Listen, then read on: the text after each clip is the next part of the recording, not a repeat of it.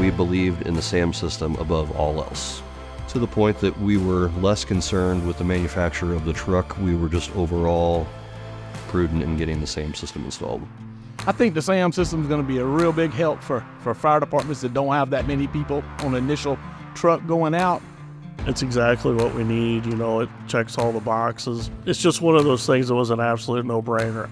It's a great thing, and I mean, it's for the future, and the guys love it because it's so easy to do. There's no controls, meters, or anything like that they have to keep up with. It's just put your finger on a pad and slide it over. We are a Pierce fleet here. Knowing that the SAM system was available on the market, we were very adamant to bring that technology in. When we were speccing the truck with Rosenbauer, we really didn't occur any extra steps to putting the SAM system on it. When we reached out to E1 about the truck, I brought up that I would like to have a SAM system on it, and there was no problem with them. They said, yeah. We can teach very young people. We can also teach people that know how to do it the old way, how to do this and how to do it reliably every time. I've got a guy with a flip phone that loves the truck. He can operate it flawlessly.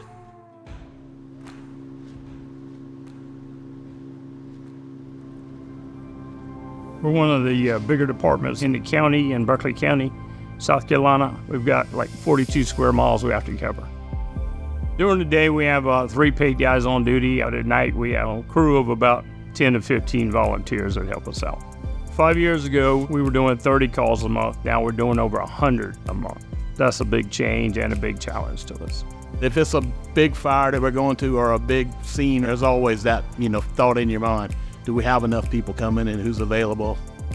We've been planning a new truck for probably 10 years. I started looking at the SAM system. I just fell in love with the system. I said, this thing is the way to go.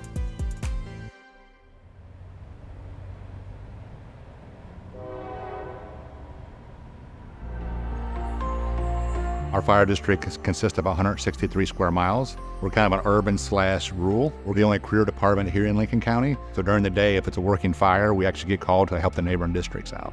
We always had training challenges, especially with the volunteer firefighters, just because they have limited time.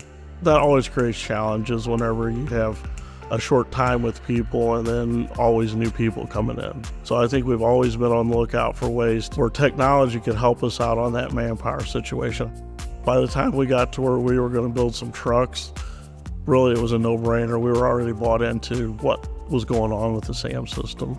I think it's simplified training. You can take pretty much anybody off the street and have them giving me water to go fight fire with. Time's everything in our job. Time is everything. So the more efficient we can do our job, the more that we can have an opportunity to save.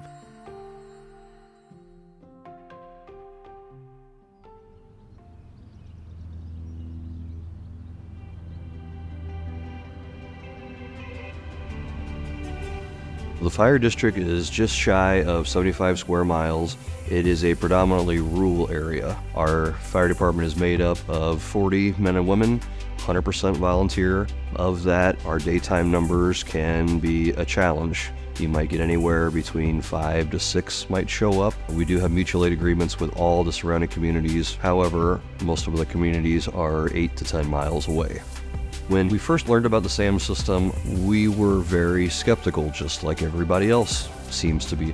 It changed for us after the initial demo. My first introduction was when we demoed one of the trucks. I'm used to pulling levers and pulling knobs, and it makes it a lot easier on the fire scene with the tablet, not having to be right at the truck to man the lines, and you be 20 feet away and use the tablet. Typically in a midship pump or in a side mount pump, you are stuck on that side of the truck. If your incident would happen to be on the passenger side, you're almost blind to the incident itself. Being able to move to the opposite side of the truck and see what's going on at that incident helps add to that safety factor.